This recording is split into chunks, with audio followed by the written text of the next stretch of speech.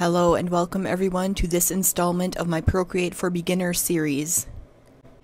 In this video we're going to talk about 3 things that are more advanced that were in the Layers options menu that I didn't get to in my Layers video, which was the video that came out previously to this, and especially if you haven't seen that one, you should go back and watch that one first about layers in general. That will help your understanding of this video. But I also have other videos in this series already, and there are ones that are going to come after this. So I will link the playlist in this video in the description and in the cards and at the end of the video. That will include all of these videos that I'm talking about. But if you want to go to my channel and search for it, it's under Procreate and Digital Art, that playlist. So that will have all of these videos in it. But anyway, today we're going to talk about those 3 things in the layer options menu that I said in the layers menu we'd get to in a different video. That is the reference layer, a clipping mask, and a layer mask, which is known as just a mask in the layer options menu, but it's technically called a layer mask. But we're going to talk about those 3 things in this video. So let's get to it. Okay, so again, I'm going to be showing you a few things that you can do in the layers options menu. And if you don't know what I'm talking about, because you didn't see my video previous to this about layers, so this button here will take you to layers. Every time you open a new document, it'll give you this background color layer, which you can only change the color of, you can't do anything else to. And then another layer on top, layer 1. You can always rename it to something else if you want. So that's what happened here. I drew something on layer 1 so I can show you these concepts, but just to review, you can add a new layer by hitting this plus sign. It'll add it on top of the layer you have selected, which is the blue one. If a layer is already selected, you can click over here and it'll come up with this layer options menu. And we went over some of these things in the layers video. What we didn't really go over was reference, clipping mask, and mask. So we're going to look at those today. We're going to take another look at the alpha lock because that's something that kind of helps explain these concepts as well, so we'll look at that again today. But if you want to know what the rest of these things are, that's going to be in the layers video that came out before this, so if you haven't seen that, you should go back and watch that. And these concepts are all a little more advanced, so really you should go back and watch that if you haven't. Now, so what I did here on layer 1, I just drew this, kind of looks like an O, or a donut, or a very thin donut. But what we're going to do is, we're going to say, like, this is our line drawing for drawing something. And if we wanted the lines to show on our art, this is kind of the concept where this comes into play. So what I mean is, let's say you wanted to color drop a different color into here. Actually, I think that might be the same color. Color drop a different color into here. You could do that on this layer. Just color drop it in. Now you're on the same layer. You're on layer 1 and you got these 2 different colors. But if you wanted to do something independently to either the line or the color inside, it would be a lot harder to do. So what you can do to get around that, what I'm going to show you is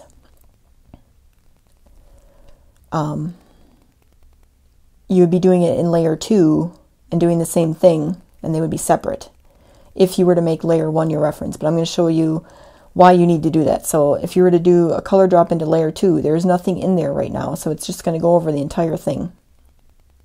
And you can't even do the threshold.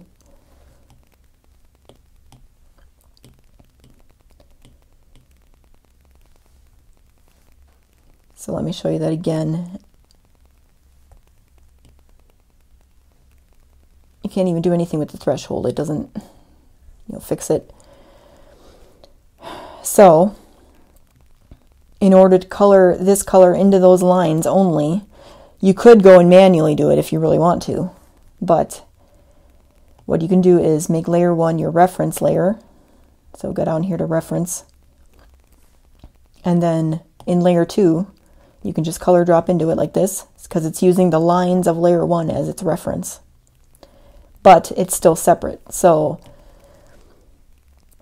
just to illustrate that, I can show you, so let's say you wanted to kind of put a texture over the paint color, this green paint color, the lighter green, in the donut or the O, but you didn't want it to affect the lines. That's why we separated them. So let's say you would take this dark blue here and get a different brush, like this blotchy one right here. Now if you color on layer 2, well, first of all, you could color over the whole thing like this, but if you remember, Alpha Lock locks everything that's doesn't have, like the transparent parts of that layer are now locked, so you can't draw anything on them. So I can't draw over here, or even on this blue line. You can just draw on the green, and you can get kind of this textured look depending on which brush you use. But you keep that bluish line from layer 1 intact. It doesn't have any splotchiness to that. It's just the line. So if that's the look you're going for, that's what you would use this for, sort of. And I think there are other things that people use them for, but this is just kind of to illustrate like the main thing you would use it for. That's like basically if you want to preserve your line work in your art. Alright, so the next thing I'm going to show you is a clipping mask. So what I did is just added a color and changed lift to layer 1, made it my background rather than this. I'm just going to turn that off. What I'm going to do is make a clipping mask on layer 2 that affects the background layer. So, well actually, I could make another, let's make another layer in between. So it's going to affect this layer here. So what I'm going to do is, on this middle layer, I'm going to just write something. So I'm not very creative right now. I'm just going to write hello.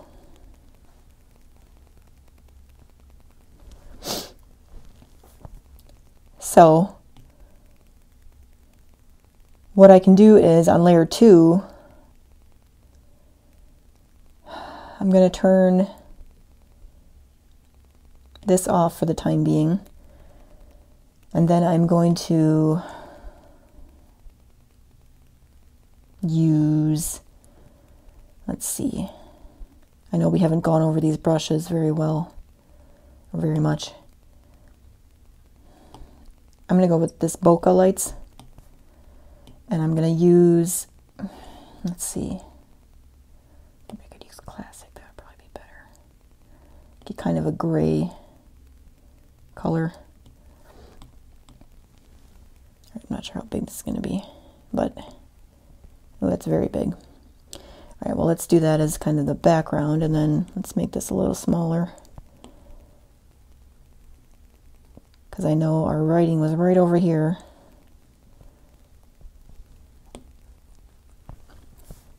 Now, making this a clipping mask is going to affect the layer below. So where we wrote hello, it's going to get, this is going to come into it, if that makes sense. So let me show you.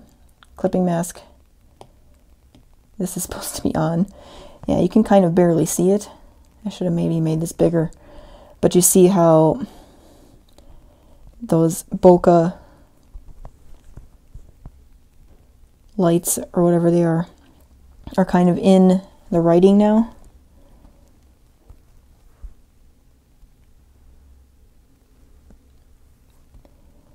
So basically it's another way to add like texture to something. You could also do this with a picture. So if you had a picture of either like a shiny material or some other textured material that you want, or even just a picture, if you want to like put like your family into a certain shape or something, you could do that on here with the clipping mask as well. In fact, when I go over my projects, I might do something like that, so I can demonstrate it. I haven't gotten to my projects yet, but we're going to do some more exercises with the clipping mask, but this is just kind of to give you an idea what you can do. Actually, maybe what I want to do is make this a different color so it's easier to see. So I'll show you how to do that. You can select this layer and then select the color you want. Kind of feel like it should be like a red or something.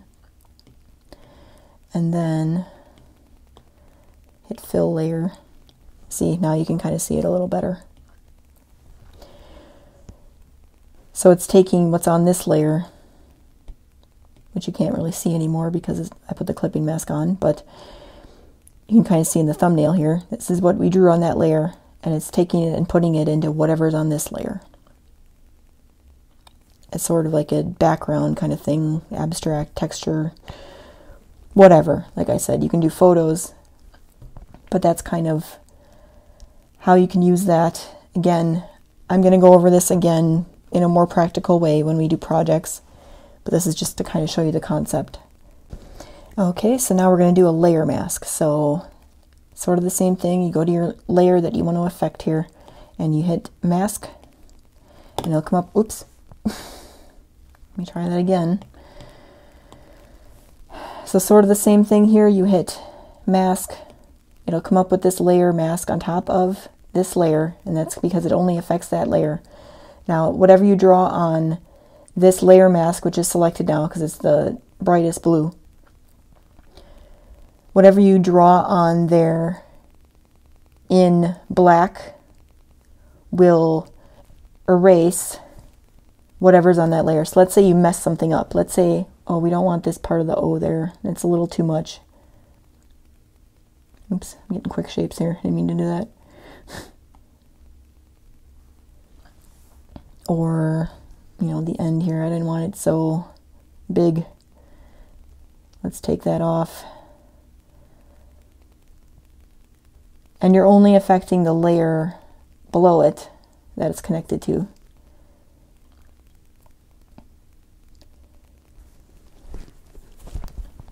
And the same over here, let's say.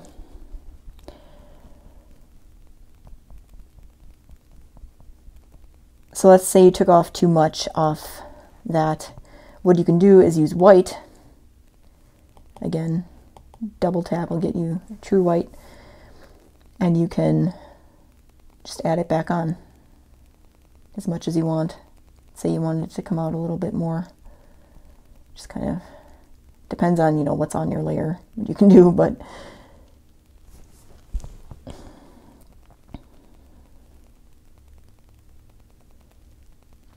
so you can add it back on if you change your mind or whatever. So another thing you can do is it basically works in grayscale. So you can use gray as well, like a gray color. Move this down a little bit, and what you can do is kind of mess with the opacity of parts of the lettering that's on that layer or whatever you're drawing. So you see that this is making it a little more transparent when you draw with a gray. And if you would do like a lighter gray, it would show a little more, and if you do a darker gray, it would be more like black, so it would take more away. So black basically brings it down to 0 opacity, and white is like full capacity, 100%. And then you've got, you know, the shades in between that are different percentages. Basically, that's what's happening. But you can only really work with white, black, and gray on this layer in order to, you know, bring things out or show them again, or bring the opacity down or up, you know, depending on what you want to do. So that's another reason you would use that. So I know this is a very, very simple way of explaining it, and it doesn't really make sense. Like I said, we're going to be doing more practical projects in the future that will make a little more sense. I'm just trying to explain the concepts simply now for beginners, because that's what this is for. So just to give you an idea of what that is and what you can do. Also, once, if you don't want the layer lamp mask anymore, you see that these are both selected, you can just delete this and it won't delete your other layer. It'll just delete the layer mask. So those are those 3 things. Again, not a whole lot, but they were a little more complicated than everything else. So this is a shorter video, but we are going to be getting to more things. In fact, we'll talk about that next. And as I have said, there is more coming in this series, going through all these concepts at the very basic beginner level. And then we're going to start getting into projects that show you a more practical way of using things so you can create your own things, like I said. So I added a few more things to this list that I made different, groups of what I want to talk about. So I have selections and transformations. That's going to be coming up soon. Drawing guides and assistance. I went over some of that in the intro video, but we're going to go over it again in more depth, obviously. I am going to go through the brush library that comes with Procreate and kind of show you what all those brushes do and what you can use them for.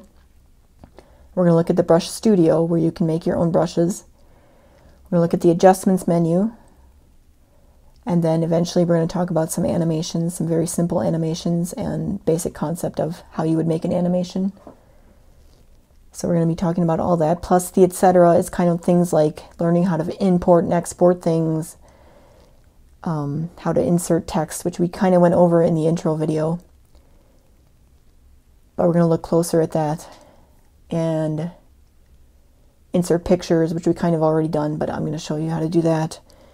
And again, with the time-lapse recording, show you that again. All that's going to be kind of in the same. I might have a name for it by then. I'm not sure. All those kind of things are kind of like very basic background kind of things that you need to know. And I don't know what to call that category, basically. So right now it's etc. But that's what you have to look forward to. And I will see you in the next one.